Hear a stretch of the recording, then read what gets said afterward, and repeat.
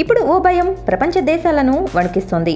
మరో 9 నెలల్లో రాబోయే ఈ ఉపద్రవాన్ని తలుచుకొని భయంతో అల్లాడుతున్నాయి.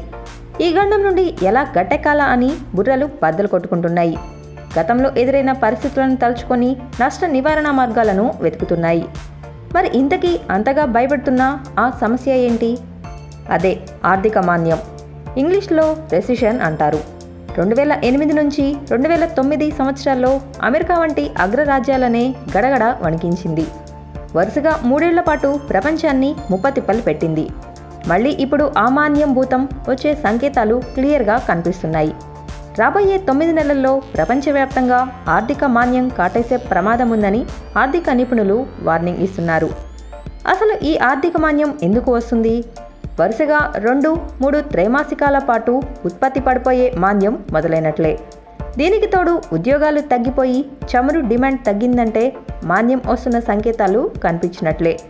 మాంద్యం వస్తే ఏమవుతుంది? అంతర్జాతీయ వృద్ధి రేటు పడిపోతుంది. ఉద్యోగాల్లో కోత స్టార్ట్ అవుతుంది. ఉన్న ఉద్యోగస్తులకు జీతాలు తగ్గిపోతాయి. ఒక్కోసారి మాంద్యానికి ఒక్కో విషయం కారణమవుతుంది. 2008లో ఆర్థిక మాంద్యానికి అమెరికా సబ్ప్రైమ్ ప్రధాన కారణం. ఈసారి అమెరికా చైనా మధ్య మొదలైన వాణిజ్య యుద్ధం కారణం కావచ్చని భావిస్తున్నారు. ఈ 2 దేశాలు ప్రస్తుతం ఇతర దేశాల వస్తువులపై ట్యాక్స్లు పెంచుతున్నాయి. ఇదే కొనసాగితే మరికొన్ని నెలల్లో ఆర్థిక మాంద్యం రావడం ఖాయంగా కనిపిస్తోంది. ఆర్థిక మాంద్యం సంకేతాలు కనిపించడంతో ముందు ఎక్కువగా ఎఫెక్ట్ అయ్యే సింగపూర్ మేల్కొంది.